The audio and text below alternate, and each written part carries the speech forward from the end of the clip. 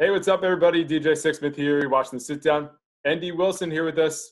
Got a lot going on these days, man. What's going on? Well, most importantly, I'm making cartoons. Yeah, and that's also, the most important out of everything in the world right now. Cartoons are being made. Yeah, I mean, I'm quarantining. I'm trying to survive this weird post-apocalyptic reality that we have. But far more important than that, I'm putting cartoons into the world, and that's making me pretty happy.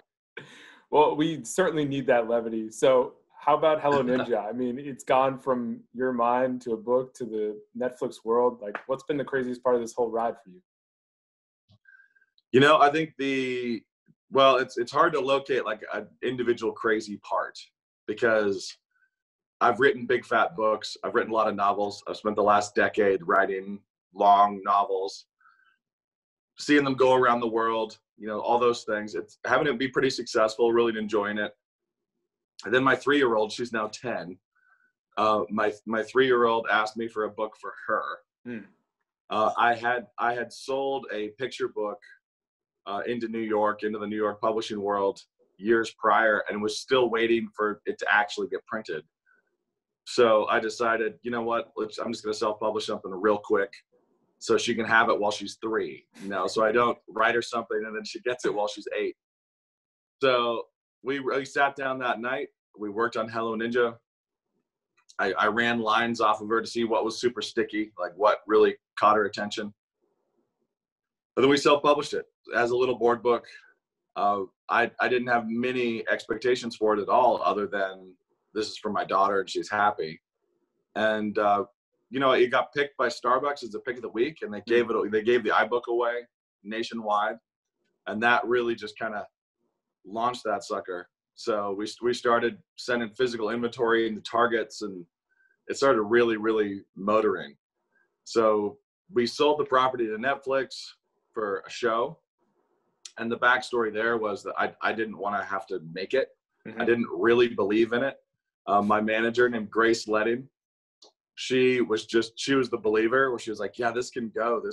And I'd seen so many big projects in Hollywood just kind of evaporate. And I thought, really, my board book is gonna I have serious producers, really big producers on some of my novels. And I'm watching how difficult that was.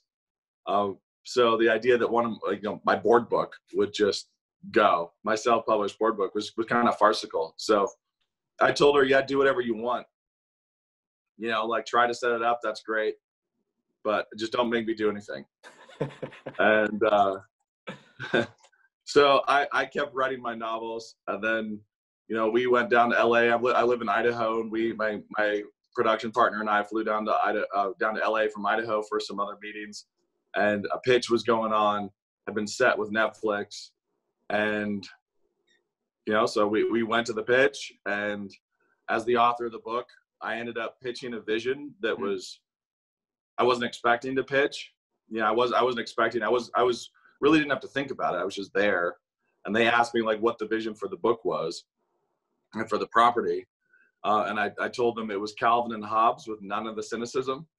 I wanted like big color Sunday panel, wish fulfillment, you know, dreams coming true kind of a thing for little kids, but without that cynical downbeat that makes Calvin so funny to adults. So I was going to remove that jaded downbeat. Right. And they loved the idea. So I real quick went into brain surgery. That was a nice little hiatus. I didn't tell them that was happening because nobody wants to know about that. No, leave that for the next meeting. You just save that for a separate time. Yeah. So I come out of brain surgery, and Grace Letting, my manager, says, so they really want it, but they'd love to see a script. So I real quick wrote a script, sent it over. You know, how long is this post brain surgery? How long after? Not very. Wow. I mean, it was pretty close. I want to say 2 weeks. Oh my gosh. But I'd spent the first week learning to walk, like to walk again. Oh my gosh. And then the next week, I was like, okay, it's time to write a preschool, you know, I'd never done that before. I was a novelist. I'd written screenplays, but not like preschool stuff. So I kicked something out. I don't want to look at it again because I don't know. Like, I've got no real desire to revisit that script.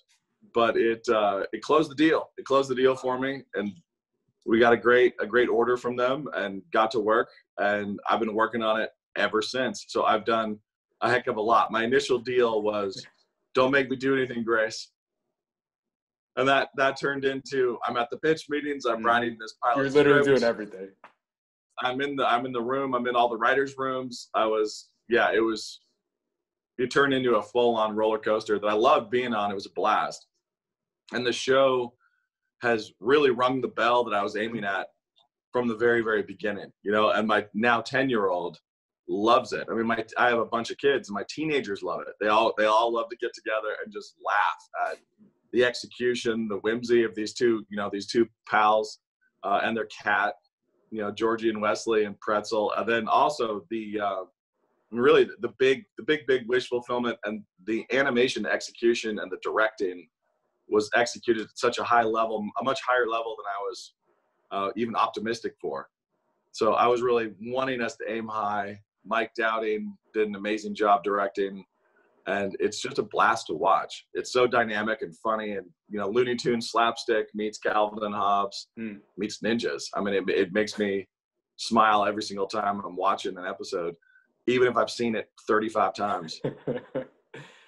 That is an unbelievable story. I mean, every single part of that one. So I totally understand that you're saying there isn't just one crazy part. So when you think about the fact that people all over the world are now seeing the show, it all started from you basically just want to be a cool dad. Like you just want to impress your daughter. Yeah, I'm a much cooler dad now. Thanks to Netflix.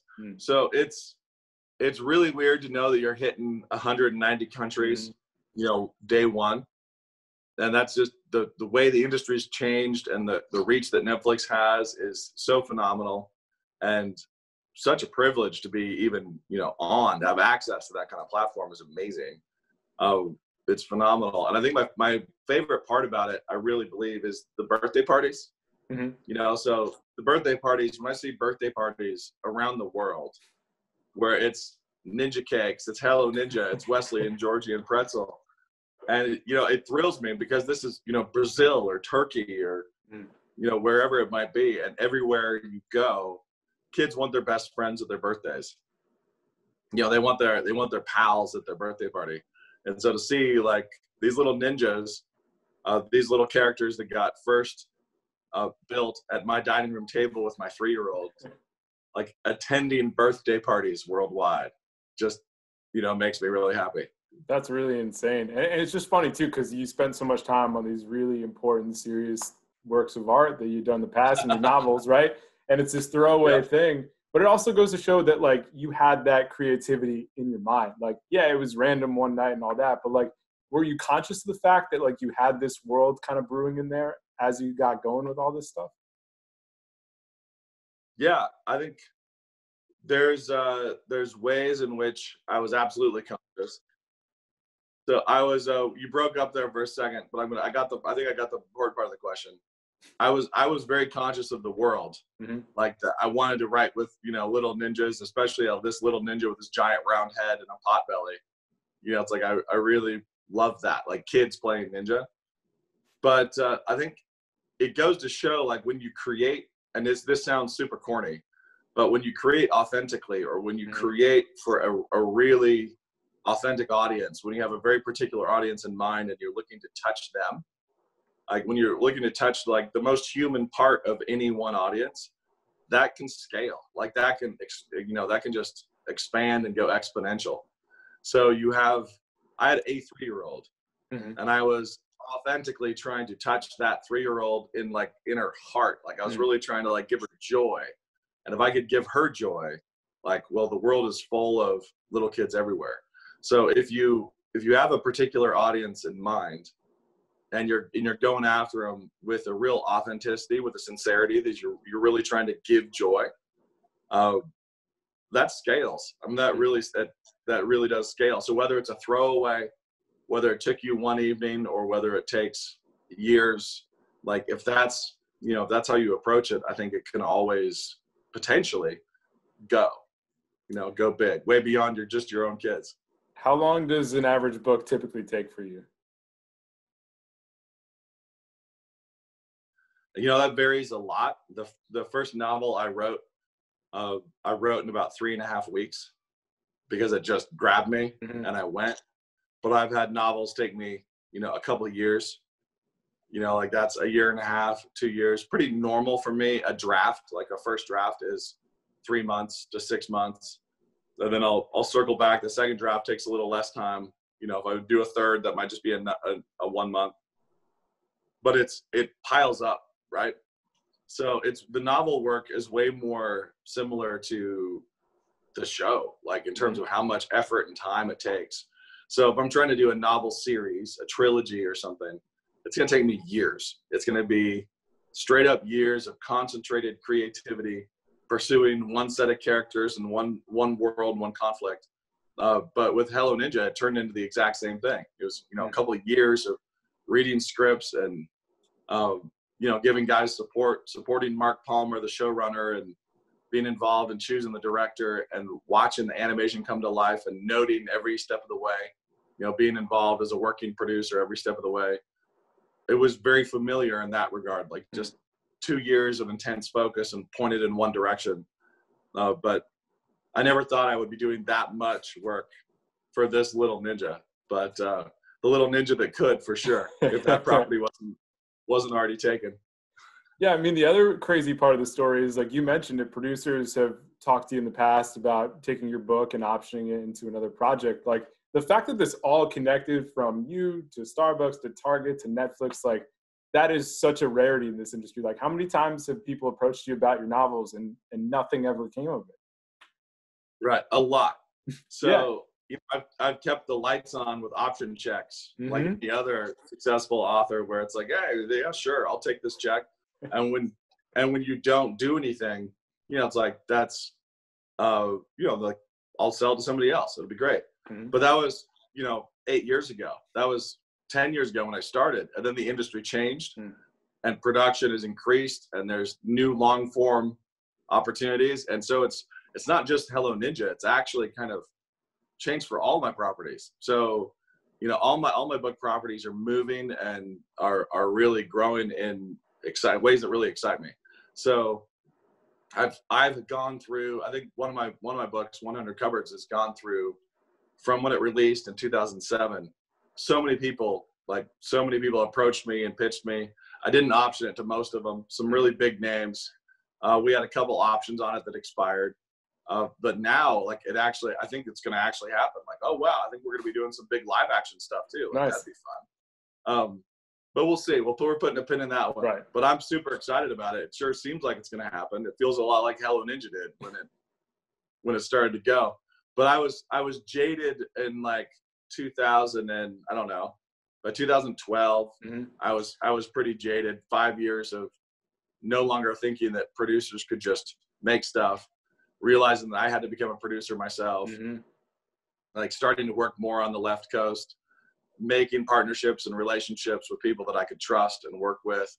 And so it's turned a long, slow corner into having a more active hand in my own properties and my own work has borne a lot of fruit. You know, it's borne a lot more fruit. And so I didn't sit back and watch Hello Ninja happen. Like, I got to actually, even though I wanted to, even though I said that's what I was going to do, Right. like, I got all the way involved. And now we've got a couple other projects that are, I'm super excited about seeing come to life, animation and live action. Yeah, you're the best person to tell your story. When somebody else tries to tell that story for you in a meeting, it can get lost in translation. You are the authentic person who created it, who's going to be best in a position to tell that. And this is a perfect example of that. Whereas I'm sure you had other meetings where somebody did the talking and didn't work out necessarily.